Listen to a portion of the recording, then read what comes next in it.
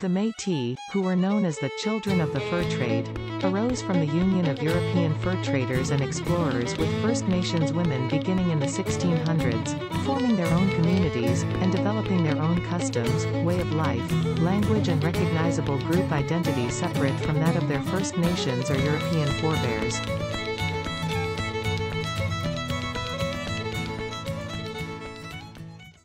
Bannock is a type of flatbread which could be baked or fried. It was easy make and transport, lasted a long time and was quite filling.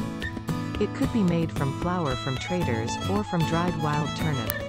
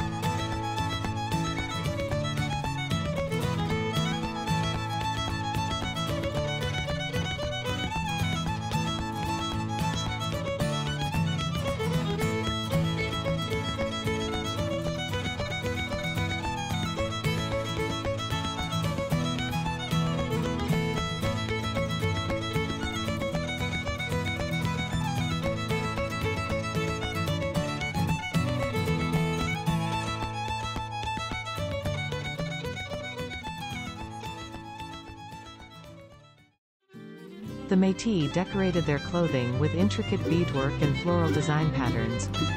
They had become so talented in this particular form of art that they became known as the flower beadwork people.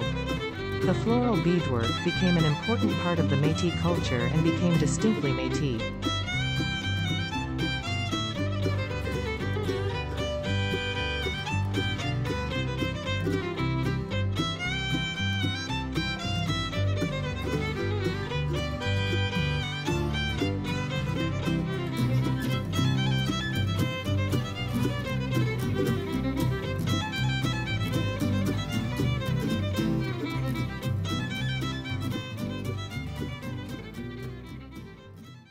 The sash is one of the most recognizable garments worn by the Metis. Traditionally, the sash was worn by men, but today it can be seen on both genders either tied at the waist or draped across one shoulder. The sash can come in many different color variations, and in the past certain colors and patterns were used to identify specific families from various communities. The finger-woven sash was used to hold coats or capotes closed, and it also served as a tow rope, tump line, towel and sewing kit. It was common for a sash to hold a hunting knife and a fire bag. The sash has acquired new significance, now symbolizing pride and identification for Metis people. One of the most valued trade items during the fur trade era was the woolen trade blanket. While the Metis made garments of animal hides, wool was prized for its warmth, which it maintained while wet. Metis men often wore capotes that were long hooded coats made from thick wool Hudson's Bay blankets and tied with a colorful hand-woven sash. They wore leggings, and their moccasins often were decorated with elegant beaded floral pattern designs.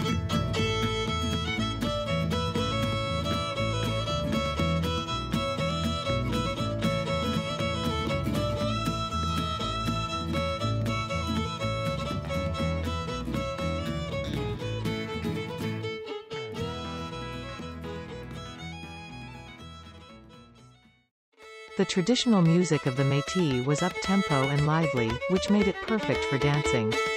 Extra and irregular beats were added to give bounce to the music, making the dance a lot faster. The Metis dances were a blend of European and First Nations influences. The traditional dance of the Metis people is the Red River Jig. In a jig, the faster the fiddle music, the faster the dancer's feet had to move. The rhythm was kept by toe tapping or playing the spoons. The jig has two parts. First part, traditional jig steps, where the fiddle played the high section. Second part, fiddle played the lower section, and there was fancier, faster footwork. Dancers often competed with other dancers to show the fastest, most complicated footwork.